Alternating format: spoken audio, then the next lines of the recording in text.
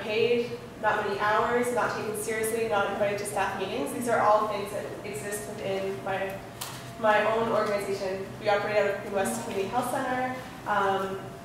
Our project is a collective, but we're operating within a hierarchy. We're operating within an institution that says that I'm the coordinator and they are the peers.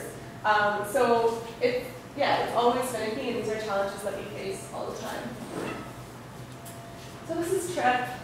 We're based out of Toronto. We were founded in '95 by partiers for partiers. And we operate in dance music venues, whether it's clubs, raves, underground parties.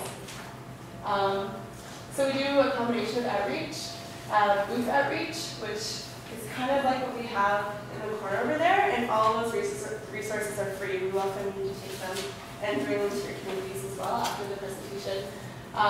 So we'll set up our booth usually in a party setting, formerly known as raves. People don't really call parties raves anymore.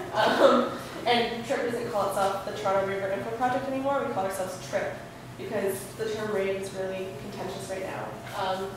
We also do bag outreach. So we'll generally do bag outreach at more 19+ venues.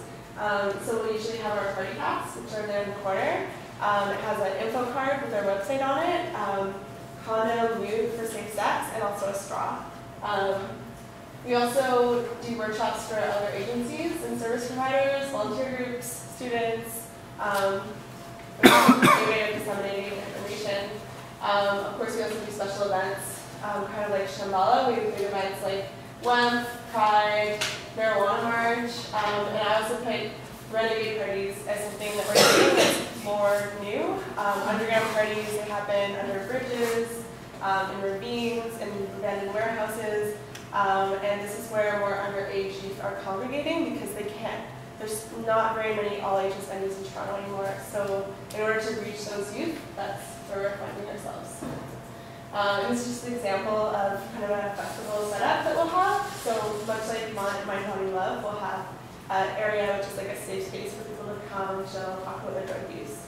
If parties being put on by like an organization that does it to make money or whatever, do you like ask them beforehand if you're welcome there?